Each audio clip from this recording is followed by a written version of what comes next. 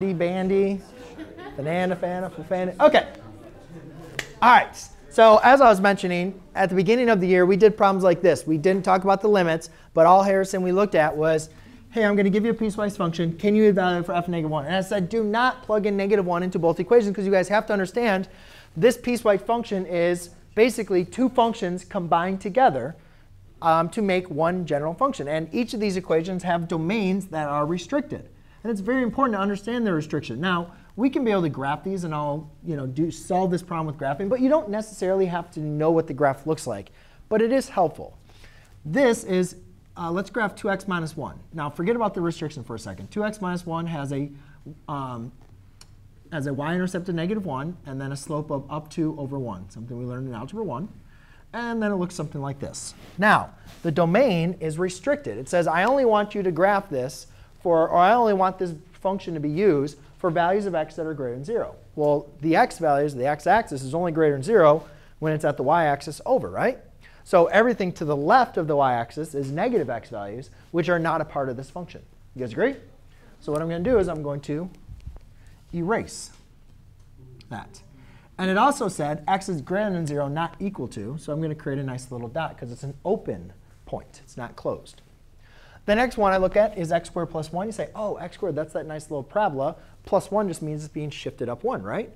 Well, rather than doing a perfect parabola, I only need to graph this for when x is less than 0. So if I was going to do a nice parabola here, I don't need to graph everything that's positive. I just need to do the negative version. OK? So again, what we're looking for is what is the value of the function at -1. And if you plug in -1 into both equations, it makes no sense to plug it in over here. Why would you plug -1 into that function? This function is only defined for positive values, right? So it makes no sense to plug -1 into the top equation. We only want to plug -1 into this equation because this is the equation for all values of x that are less than or equal to 0. So all you guys had to do is plug it into this equation. -1 squared is 1, plus 1 is 2. Gotcha? OK. The next one, limit as x is approaching 0 from the left. Now, this is kind of related to what we did here, is if you guys look at this, from the left, which equation are we talking about from the left? The x squared plus 1, right? And the reason being is, for the left of 0 is all values that are less than 0. So that means this is going to be the left hand, right? You don't even need to know. I could give you crazy equations. And if you know, oh, x is less than 0, that's the left-hand notation, right? So again, I can just plug what value are we approaching. We're looking for the value that it's going to equal. So in this case, I'm just going to plug in 0 into that equation. So I have 0 squared plus 1 equals 1. And then for the right-hand equation, right, you would see if I'm approaching 0 from the right hand, I'm following this function, right? And the reason why is because all values that are greater than 0 are this one. So let's just plug in 0 there. Equals -1. Now, I want to show you some mathematical notation, because the last question I'm going to ask you, or the last question that's up there, is find the general limit. And remember, guys, the general limit only exists if the left and the right-hand limits are the same.